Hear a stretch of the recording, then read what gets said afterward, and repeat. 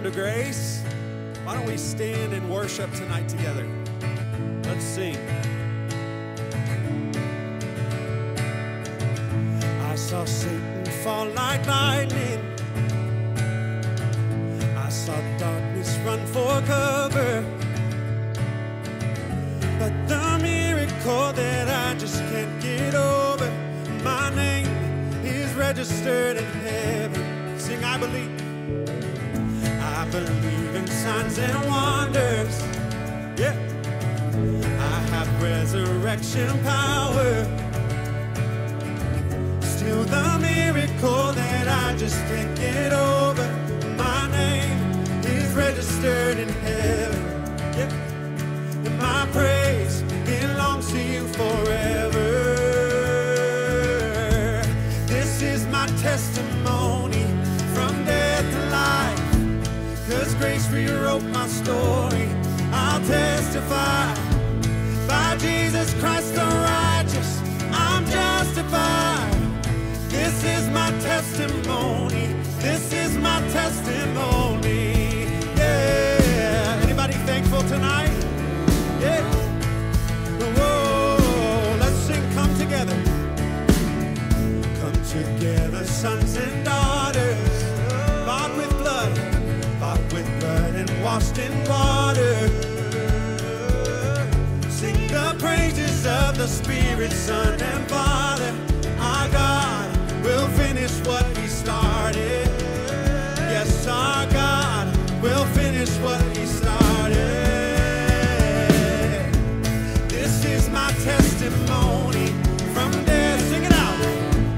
'Cause grace rewrote my story. I'll testify. By Jesus Christ the righteous, I'm justified. This is my testimony. This is my testimony. Yeah. Oh, yeah. Let's sing this together. If I'm not dead, you're not done. Thank you, Jesus. Greater things are still to come. Oh, I believe. If I'm not dead, you're not done. Sing it with us. Greater things are still to come. Oh, I believe. If I'm not dead, you're not done. Yeah, sing it out. Greater things are still to come. Oh, I believe. If I'm not dead, you're not done. Yeah. Greater things are still to come. Oh, I believe. This is my testimony. Let me hear you. From death to life. 'Cause grace rewrote my story. I'll testify. By Jesus Christ the righteous, I'm justified. This is my testimony. 'Cause I'm alive. This is my testimony. From death to life. 'Cause grace rewrote my story. I'll testify. By Jesus Christ the righteous, I'm justified. This is my testimony. This is my testimony. Yeah. Oh, yeah. Oh, sing that again. Yeah. Oh, yeah. This is my testimony. Yeah. You guys sound good tonight. Psalm 104 says, enter His gates with thanksgiving and His courts with praise. What does that mean? To enter into God's presence, we can give Him thanks and praise, and He'll meet us. That's what that means. So we're gonna do something a little bit different tonight. Right where you're at, let's just give Him thanks with our own words from our own heart. You can sing it, you can say it, but just say, thank you, Jesus, for the breath in my lungs. Just lift it up, all of the room. Thank you, Jesus. You are good. You are great. Oh, we magnify your name, Jesus. Come on, lift it up tonight. Don't let us just sing it. You sing it. Lift it up to Him tonight.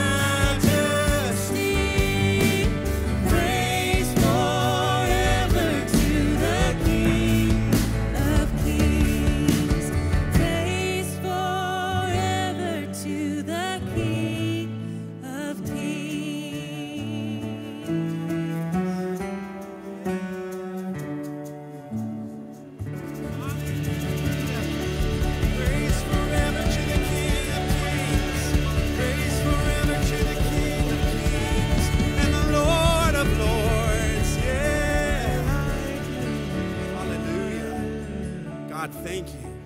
God, thank you, Lord Jesus, for that story we just sang about in that song. Thank you for your Holy Spirit. God, thank you for your presence. Thank you for this opportunity to meet tonight, Lord Jesus. We love you. Everybody said, amen. Well, why don't you turn to somebody next to you and say, welcome to church. We're so glad you're here.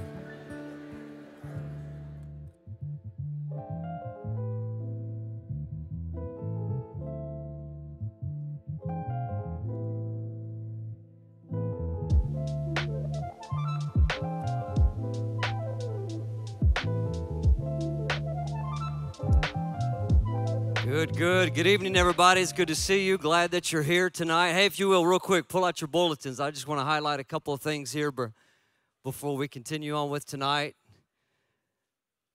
First off, if you're newer around here, we welcome you. You're always welcome to come be a part of our services, our small groups. We have outreaches, so many things that are happening around here. Make sure you take us up on it and see what's going on. A couple of easy ways to interact with us if you'd like to. There's a welcome or a connect card right here in your seats or up in the balcony or online, or here as well. You can text the word connect, and it's an easy way to interact with us. We'll answer your questions that you have about Jesus, about church, why we do what we do. Maybe you have a prayer request. You can put that on there as well. We'd love to pray for you and anything that you're going through. And then at the end of the service, you can take that connect card and drop it off at any of our offering boxes on the way out. It's the way we give our tithes and offerings. You can see that there.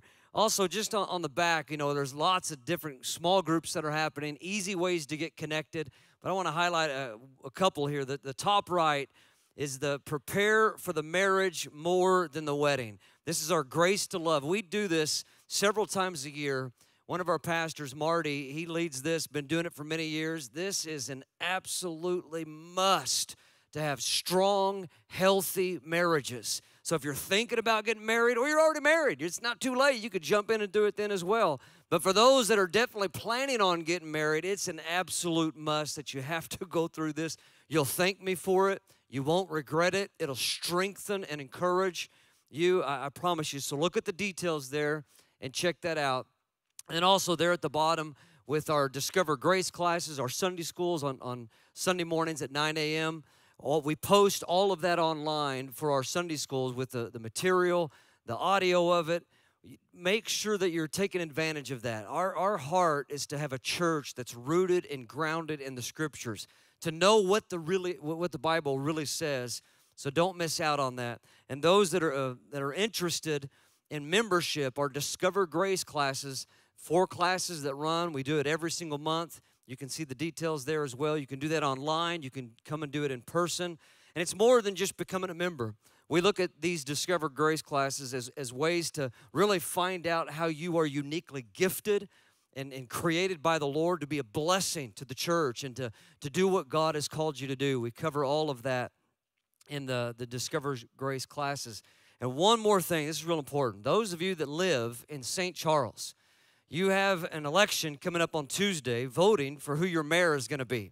And we happen to have one of the candidates Tom Besselman, that has been a part of Grace Church for many, many, many years, that's actually going to be on the ballot for running for mayor for St. Charles City. And I'm not going to tell you who to vote for, but I will tell you to vote for God-fearing people that commit their lives to the Bible. And I happen to know that Tom is one of those guys.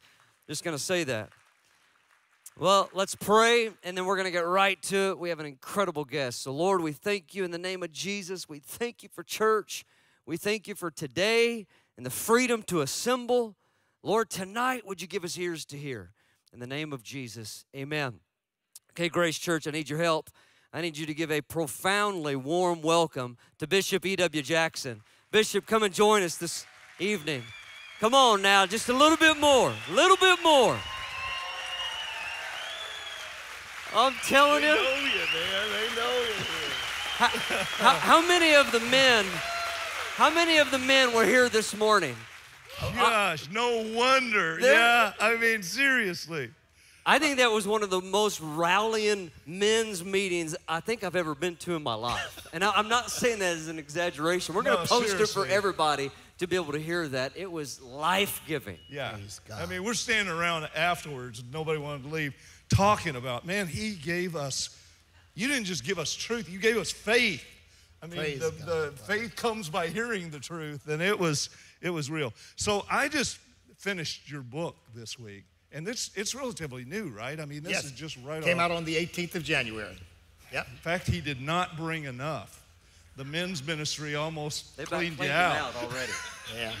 So anyway, so you are going to be around to sign some books. I'll be signing some tonight. There may not be any left for tomorrow, but we'll figure that out and tell people where they can get them. Yeah, we're going to figure out how to get everybody this book, because I'm telling you, he covers it all. His story is epic in terms of God just demonstrating through his life that the gospel changes everything. Yes, it does. And I mean, I am so looking forward to this weekend. We actually had our drummer hand us a video of this man, and we were going to try to show some little clips of it, and ended up showing 50 minutes of the whole thing on a weekend, and it went viral. And then he ends up on Jason Whitlock's show and some other things as a result of this. So it's like, I mean, It was almost like he was meant to be here. it was so. absolutely Thank you a for being here. God thing. Praise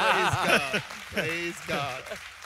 But yeah, so pray for him, and Yeah. man, we want to turn you loose. And I want to say this too. So you're here tonight, so thank you for being here. But he's also doing a unique message in the morning, a whole different message tomorrow at 10 o'clock as well. So come back tomorrow at 10 to hear a different And we message. will make the men's ministry, because it was for everybody. It was for everybody, and we're going to make that available as well. All right, so be able to hear So let's the pray. passage. Yeah. We're going to cut him loose. Father, we thank you in the name of Jesus. Yes, amen. Lord, our prayer tonight is that, number one, that you would anoint your servant. We thank you. We receive him.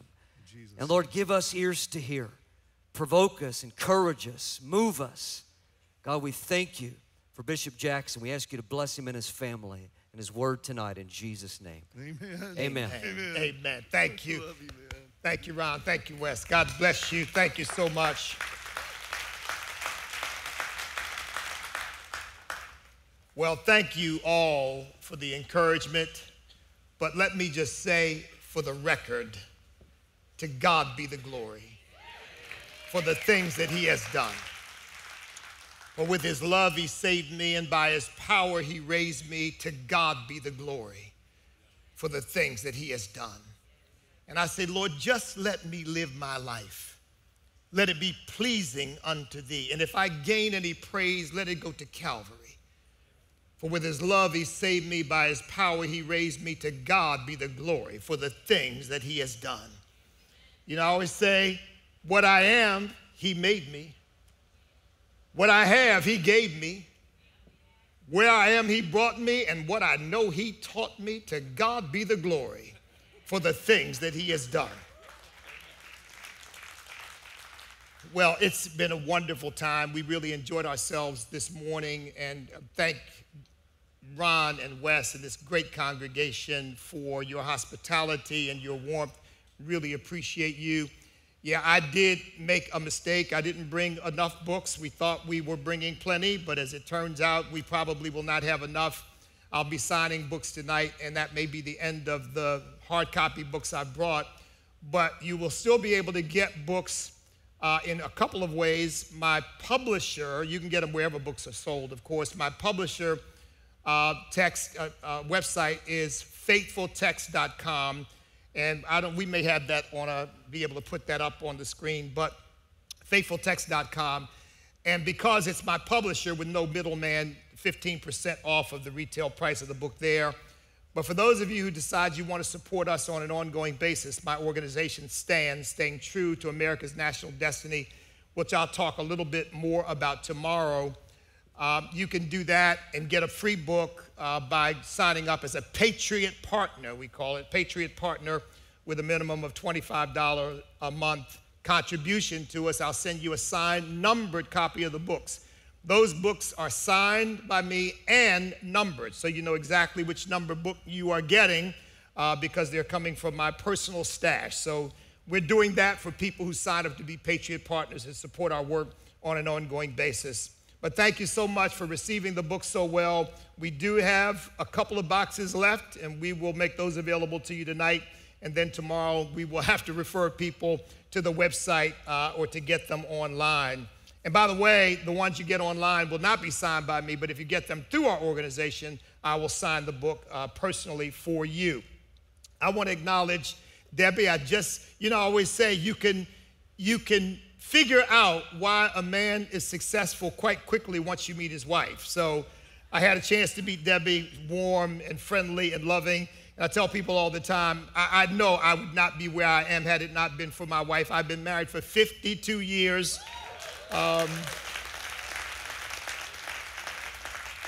I say that's one of the best decisions I ever made, second only to receiving Jesus Christ as my Lord and Savior. So my wife would love to be here, but we started a school about 3 years ago called the Maximum Potential Christian Academy, trying to help these young people get a vision for life that is beyond what government schools are going to teach them and beyond what the mainstream media and the popular culture is going to teach them. And my wife is dedicated to that, devoted to it, and she likes to stay there and prepare curriculum and do things for these young people. I told her, I said, I thought when you retired from teaching in public schools, you were going to be traveling with me. And she said, well, I did too, but the Lord had a different plan. So she brings you greetings, however, and I trust that if you ever have me back, I'll be able to bring her with me so that you can meet my lovely wife. We now have one grandchild who was born. We'll be celebrating her first birthday on March the 8th. And I'll tell you, I've told people, if you thought I was a warrior before, now that I've got my first grandchild, look out, because I am defending her right to grow up in a country that is prosperous and free and at peace and that really blesses the American people. So, all right, well, let me get to what the Lord has given me to do. I want to call your attention to a scripture tonight, just one verse. It's in Romans 11:29. And I use the New King James Version, but it reads essentially the same as the Old King James. It says, for the gifts and the calling of God are irrevocable. For the gifts and the calling of God are irrevocable. And I want to pose a question to you tonight. What will you do with the gift? What will you do with the gift?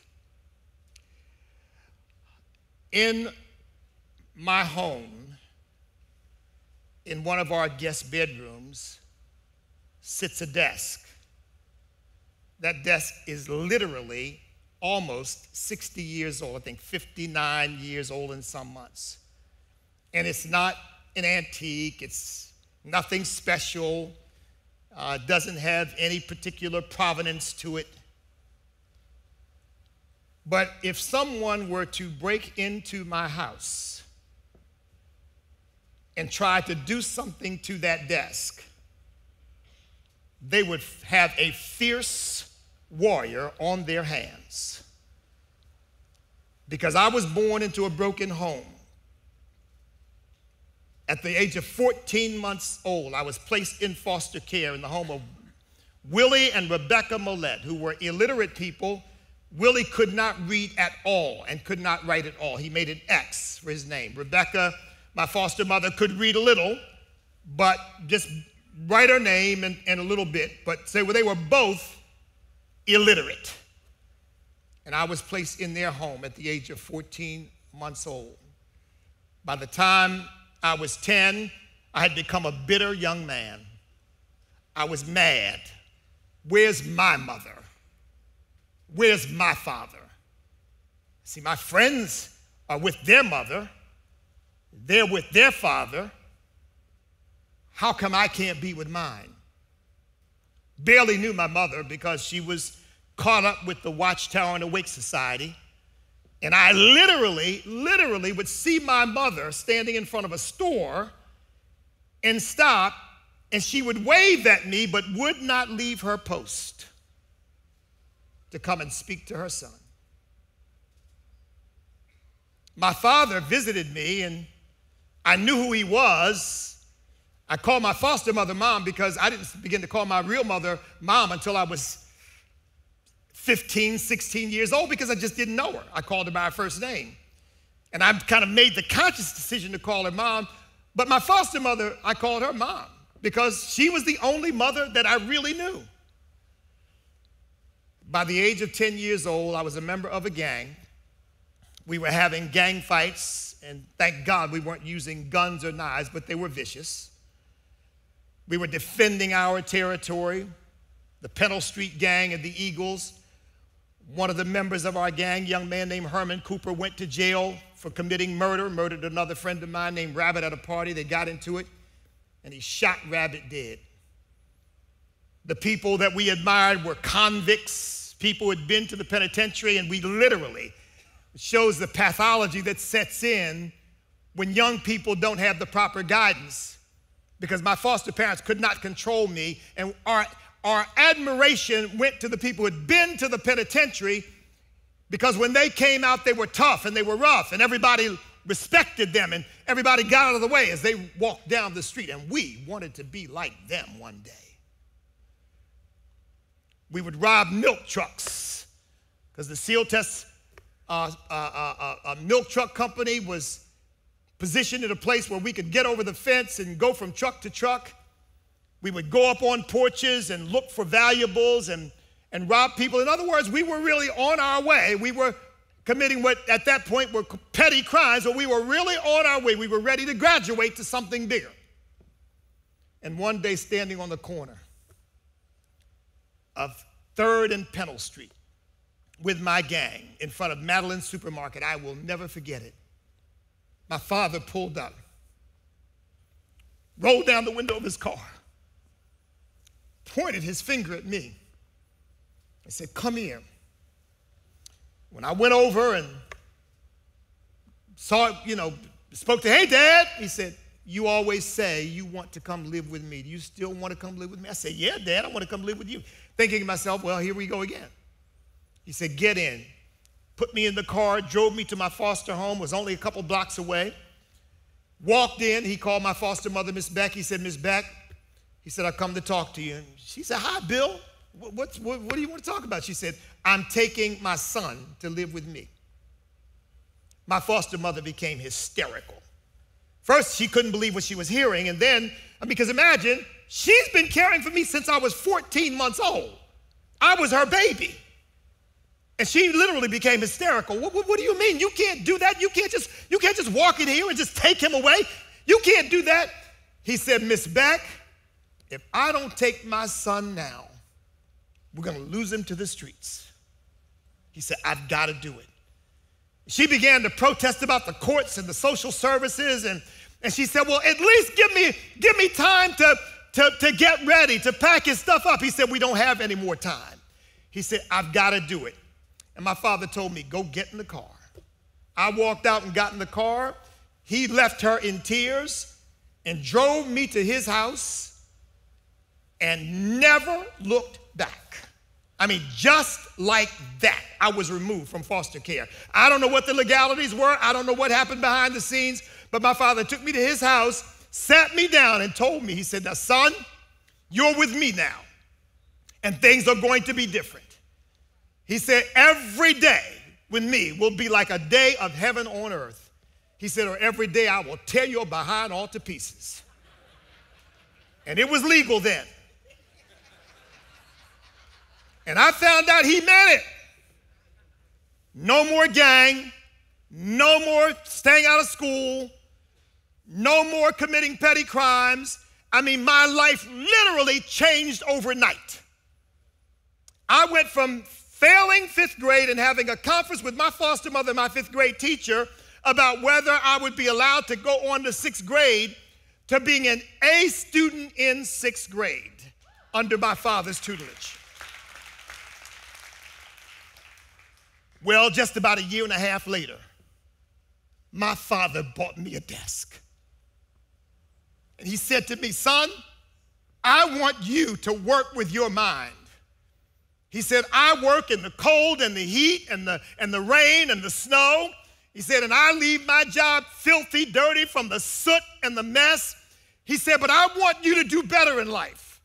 And I'm giving you this desk so that you can do your homework and you can work and have a place where you can study and grow and learn. And when people ask me, how in the world did you make it into Harvard Law School?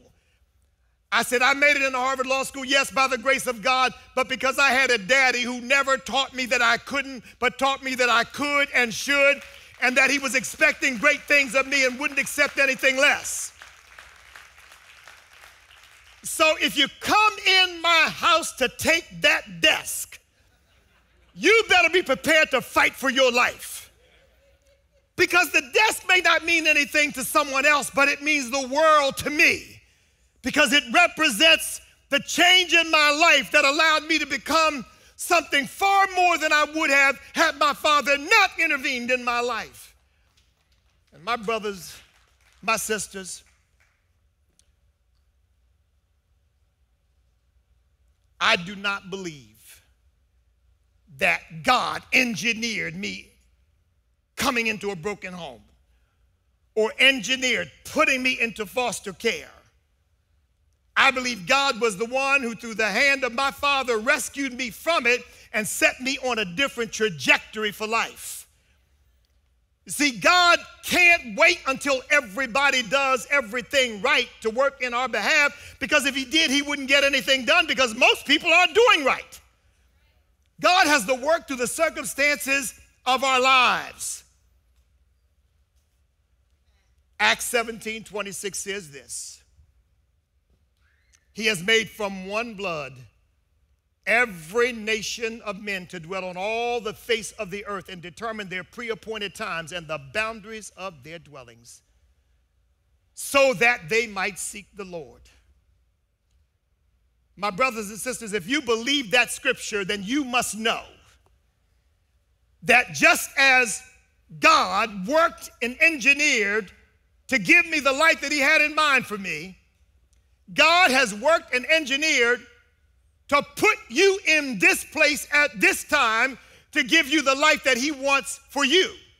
If you believe the word of God, then you must know that based on that scripture, and hear me well, based on that scripture, if you've got Irish ancestry, you're not here because your family came as a result of the potato famine.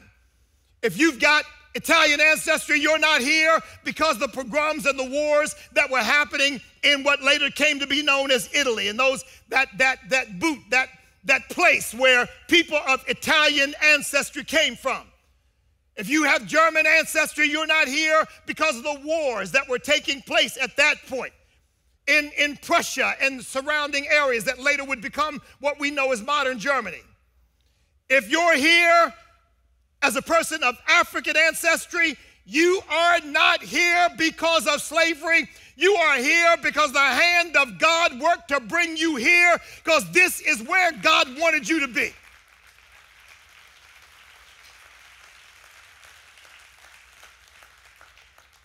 I've researched it. Find me a better place to live. Find me some place where you can say to God, God, you made a mistake. I would have been better off if my ancestors had remained in Ireland. I would be better off if my ancestors had remained in Italy. I would be better off if my ancestors had remained in Asia, or if my ancestors had remained in Africa. I would be so much better off than I am today, because it would be a lie. God blessed and gifted you to be in the freest, most prosperous nation the world has ever known.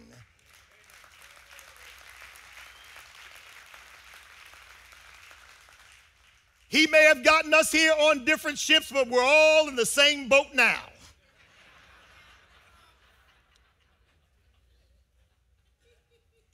When I got saved, God spoke a couple things to me, but one of the things that God spoke to me that sort of changed my outlook was, he said to me, this country is my gift to you, and I expect you to be a steward of it. That's when the Lord ministered to me. Son, you're not here by accident. You're not here because of slavery. Because those slave traders who got your ancestors from Africa and brought them here could not see you, but I saw you. And I saw all of those who were coming behind them. And I saw my plan unfolding for their lives. And therefore, I have placed you here for a purpose. Listen, you are here by the hand of God in this place at this time for his purpose. And God has given you the greatest nation on earth as a gift. And the question is, what will you do with the gift? What are you going to do with it? Are you going to abdicate your responsibility and walk away and say, well, my ancestors came as slaves, and so America's not really my home. But if you're a Christian, go tell God that. Tell him how he failed you. Because if you believe Acts 17:26, you know that you are here by the hand of Almighty God. And the question is now, what in the world are you going to do with what God has done for you? Where would you go to find a better life? Africa? Because I hope you know that Africa is in many cases a complete basket case. I mean, between the Biafran War, what's going on in Ethiopia right now, the genocide that the Hutus committed against the Tutsis in Rwanda. In sub-Saharan Africa, 1 in 11 children dies before his 5th birthday. It has the highest infant mortality rate in the world. 59 million children between the ages of 5 and 17, while our kids are studying, they are working to try to keep their families alive. Where would you go? Western Europe? Western Europe has become completely godless. The things I said this morning and may say this afternoon in many countries in Western Europe, including Canada, would get me arrested, fined, and imprisoned. So where would you go? Asia? Slavery still practiced in India, China, Pakistan, Bangladesh, Uzbekistan, North Korea. The rest of the world never developed a moral polemic against the enslavement of other human beings. That happened in the United States of America and in Europe, but the rest of the world never rejected slavery as immoral. Islam still doesn't reject slavery as immoral. But this nation was founded on the principle we hold these truths to be self-evident, that all men are created equal and endowed by our Creator with certain inalienable rights, that among these are life, liberty, and the pursuit of happiness. There's never been a nation like that. There's never been a nation that established the rights and freedom of the people on the basis of a grant from God, not man. Every other nation that's ever existed considered your rights and your freedoms something that human beings gave you. The king gave it to you. The dictator gave it to you. The legislator gave it to you. But this country was formed on the proposition that rights and freedoms come from God, and what God has given, no government is allowed to take away.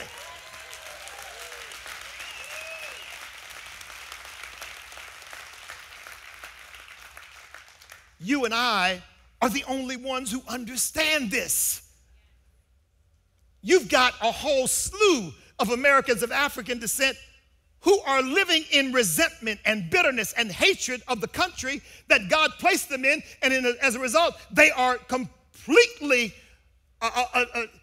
ignoring the vast opportunity that is available to them, not taking advantage of things that other people around the world look at with envy.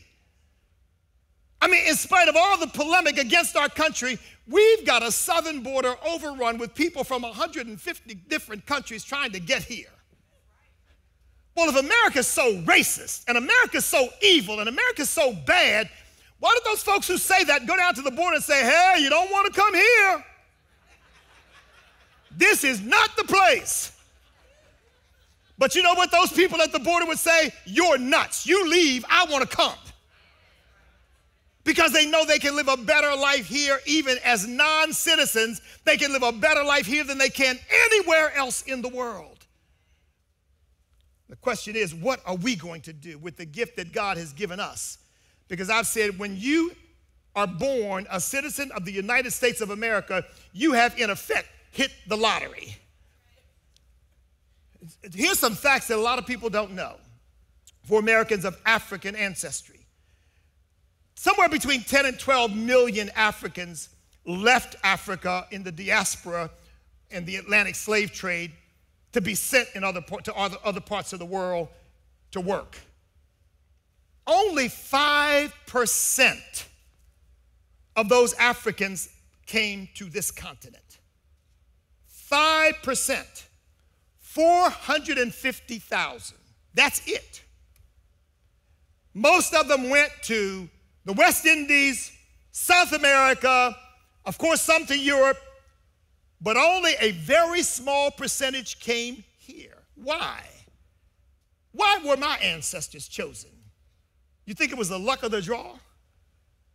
No, the hand of God was working. And people say, well, slavery is America's original sin. That's a lie out of the pit of hell. I even have a senator in Virginia, Senator Tim Kaine, who said, America didn't inherit slavery. America invented slavery. And I thought to myself, here again, you got to raise his IQ 200 points just to get the dumb. If you believe that. So my brothers and sisters, slavery, African slavery, was started by Africans, not Europeans. And look, before the African slave trade started, the Barbary pirates, who were Africans, enslaved 1.5 million Europeans. They took their women and put them in harems. They pirating ships. They took the women and put them in harems. They took the men and they put them to work as soldiers. And they had already been practicing enslavement of sub-Saharan Africans. And in fact, the Muslims developed a word called abid, A-B-E-D, and that's a word that means both African and slave. When the Muslims took over and ruled the Iberian Peninsula, which we now call Spain, for 700 years, they brought Africans and introduced the Spanish to the black African as a worthy slave. This idea that is perpetrated on us, we should be divided on the basis of race, and that the racial problem is white folks. I say, how ignorant can you be? I mean, this is a testament to how poorly our schools are educating people, because again, if they actually educated our young people to understand what's going on in the world, they would understand that slavery has been a universal institution that happened on every continent in the world, tribes enslaving other tribes, one group enslaving another group, one nation enslaving another nation. It's been the way of the world since the fall of man. And the African slave trade was the latest iteration of that. I mean, my goodness, didn't anybody see Spartacus? The Romans had a bunch of slaves who rebelled, and all the slaves were what we would call white. But the fact of the matter is, even this stuff of this white stuff, that's a fairly new concept that was really started by the slave trade in order to convince all indentured servants from Europe that no matter how bad they had it, they didn't have it as bad as the Africans. And yet people have picked that up and perpetuated that as if there's some truth in it. And this notion that the problem with America is race. No, my brothers and sisters, it's not the skin, it's the sin.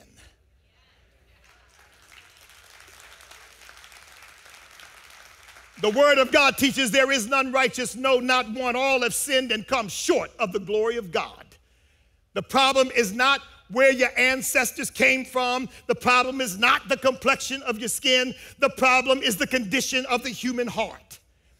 And listen, every Christian ought to understand, when we buy into this racial paradigm, we are committing a sin against God and we are violating God's word, because we all have memorized 2 Corinthians 5:17, if anyone be in Christ, he is a new creation. Old things are passed away. All things have become new. But very few know the verse that goes before it, which says, henceforth now know we no one according to the flesh, even though we once knew Christ according to the flesh. Henceforth we know him thus no longer, which means that you've got no business evaluating people on the basis of their skin color, on the basis of what their flesh looks like. God says, I don't see as man sees. I look at the heart and not at the physical appearance. We ought to be focused on character, not on the skin color of an individual.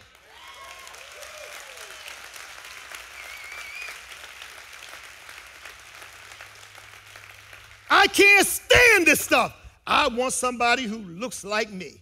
I mean, how vacuous, how superficial can you be?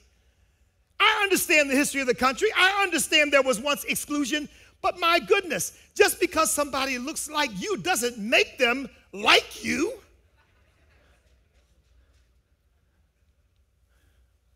Forgive this rather gross example, but the most prolific serial killer in the history of our country was a man named Sam Little. And he was black. Is that what you mean? You want somebody who looks like you? How about somebody who thinks like me? Somebody who shares my values? Somebody who has my vision? Somebody who loves my God? See, we've allowed ourselves to be divided by the superficial, but the fact of the matter is we've been called to be one body in Christ. That's why the country is in such bad shape. You got black Christians over here following this godless ideology. You got what's so-called white Christians over here, whatever the Republican Party says. And by the way, and the Republican Party is not the answer either. The Democrats definitely aren't. The Republicans aren't either. Jesus is the answer for the world today. Above him, there's none other. Jesus is the way. There is one Lord, one faith, one baptism, one God who is in all and over all and through all. And if you believe that Jesus Christ is your Lord and he's your Savior, that he died on the cross for your sins, that he rose again the third day, you are my brother, you are my sister. I don't care what your background is, what your ancestry is. We are one body in Jesus Christ and united with him by one Spirit. For there is none other name given under heaven among men whereby we must be saved but the name of Jesus. And I've got news for you. Every eye will behold him, every knee will bow, and every tongue will confess that he's Lord to the glory of God the Father. And there's no black salvation or white salvation or brown salvation, Hispanic salvation, Asian salvation. There is one name given under heaven. That's it. That's all. And everybody's going to stand before him and give an account.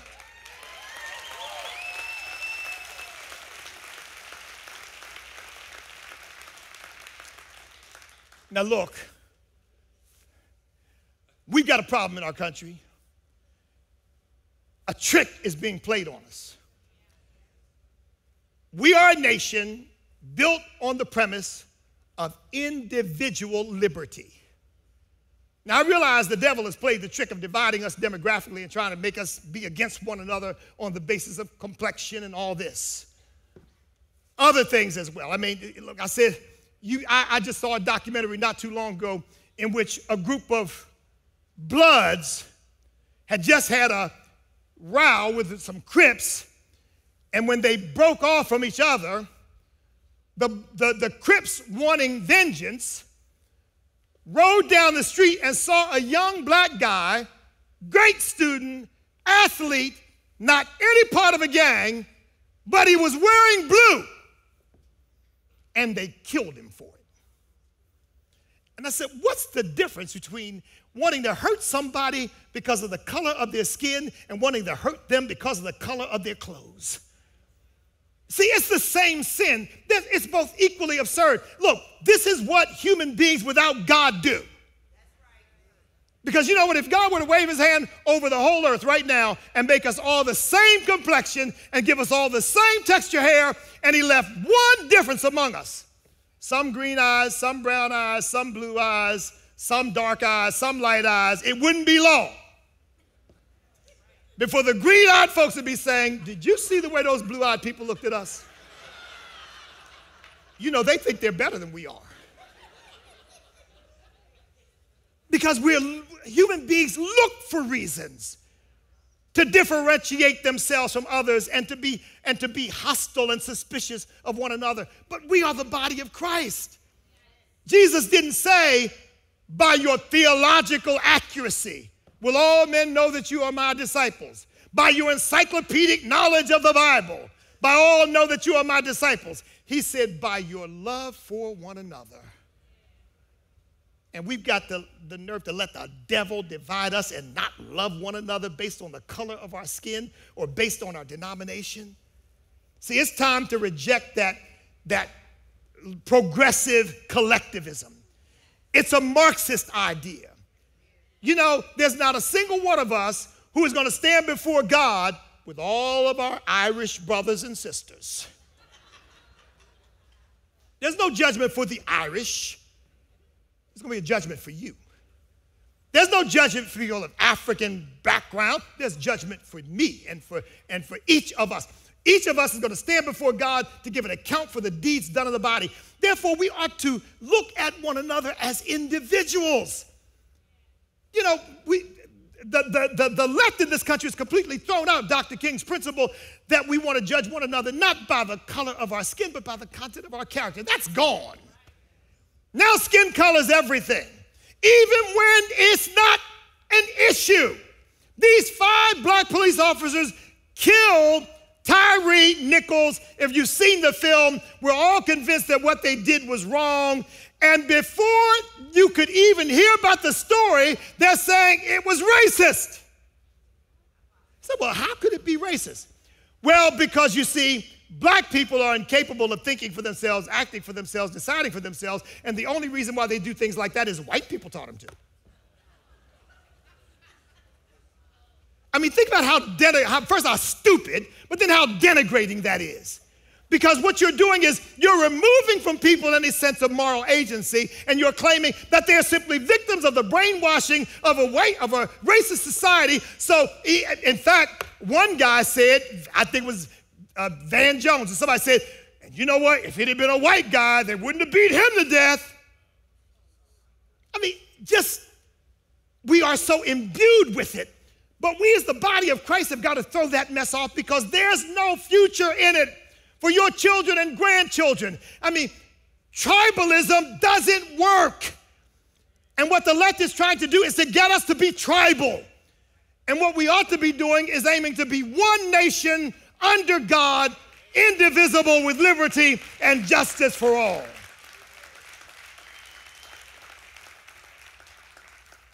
So this nation is like none other. If I would fight you for my desk because of who gave it to me, you better believe I'll fight you over this country because of who gave it to me. See, I see America as a gift from Almighty God, and I don't see my presence here as some kind of happenstance, but God put me here. And by the way, just as an academic exercise, let me make clear to all the people you might know who hate this country, because it's a free country, you may leave at any time.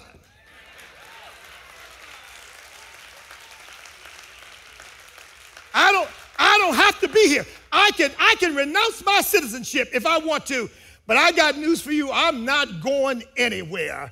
I love this country. I am here to stay, and I want to pass on a legacy to my children of love for America and willingness to sacrifice to preserve the freedom that Almighty God has given us here.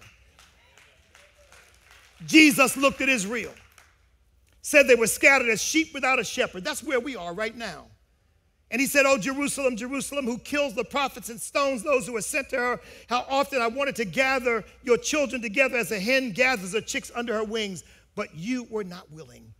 And I hear God saying to our country, America, America, how I want to gather you together under my wings as a chick gathers her brood, but you would not.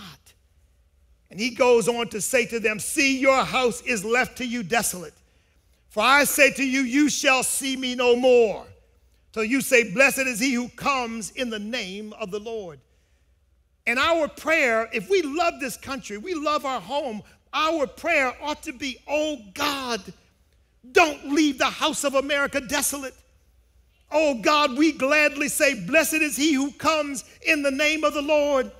We don't want this atheist, secularist, Marxist, socialist nonsense in our country. Lord, we want you at the center of this nation.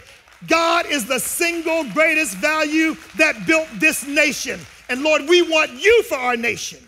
You know, the Bible says that God told Abraham he would spare Lot. He would spare Sodom and Gomorrah if he could just find 10 righteous. Ultimately, he negotiated God down to 10 righteous. And when we think about our country and the people projecting judgment, I remind you, there are millions across this country like us. Millions who love God, who love this country, who see this country as a gift of God. And I really do not believe that God is going to bring judgment on this nation as a nation as long as you and I, the righteous remnant, are here crying out to him saying, oh God, have mercy. Give us time to turn our nation around. I believe that God is going to give us a third great awakening, and I believe we're already seeing the signs of that third great awakening happen. Now, of course, for those who say, now, Bishop Jackson, why don't you just stay out of politics? Because you're just getting into politics. Say, well, if you say that to me, and you're a child of God, and you're going to heaven, when you get there, be sure to tell Moses, Moses, I was with you all the way until you started meddling in Egyptian politics. You should have just stayed out of that. But Moses went down to Egypt and told Pharaoh, God said, let my people go. Elijah, you were doing great as a prophet. Just mind your business. Why are you interfering with Ahab and Jezebel? God said to tell them that they were troubling the land and that God was going to judge them for it. And Nathan, you're a friend of David. Man, don't rock the boat. Don't point out David's sin. But Nathan went to his friend and told him that story about the one little ewe lamb that the rich man had stole from the poor man. And David said, where is that man? That man deserves to die. And the prophet pointed his finger at him and said, you are the man. That's not politics. It's prophetic ministry. Somebody's got to point the finger at Joe Biden and say, you are the man that is troubling America. And at Nancy Pelosi and say, you are the woman that is troubling America. And point the finger at Barack Obama and say, you are the man that is troubling America. And at a George Soros and say, you are the man that is troubling America. Glory to God. Glory to God. You know, Eli abdicated his responsibility to stand up against his own sons. And you remember what God said to him? God said, why do you honor your sons more than me? He said, why do you honor them and despise me? And you know, I really believe God is saying to many of these popcorn preaching pastors,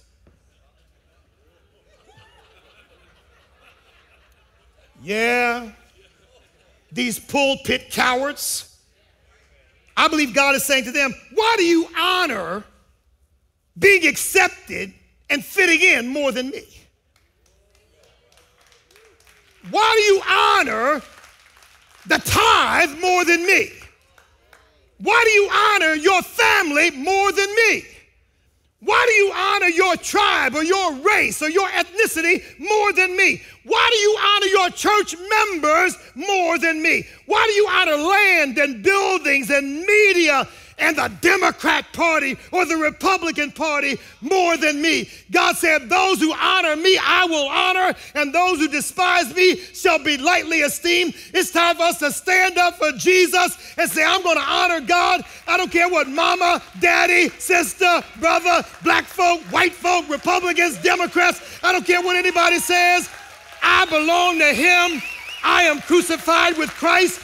Nevertheless, I live, yet not I, but Christ lives in me, and the life which I now live, I live by the faith of the Son of God who loved me and gave himself for me.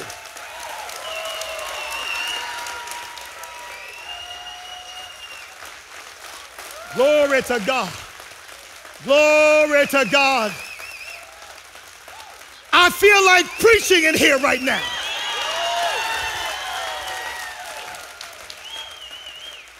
I was sinking deep in sin, far from the peaceful shore, very deeply stained within, sinking to rise no more. But the master of the sea heard my despairing cry. From the waters lifted me. Now safe am I. I'm not putting anybody before my Jesus. I owe everything to him, and I'm going to stand up to him until I breathe my final breath.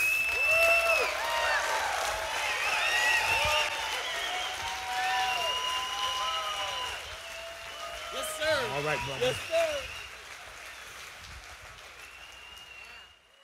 Come on, guys. Is that all you got? Let's give the Lord a hand tonight. Come on.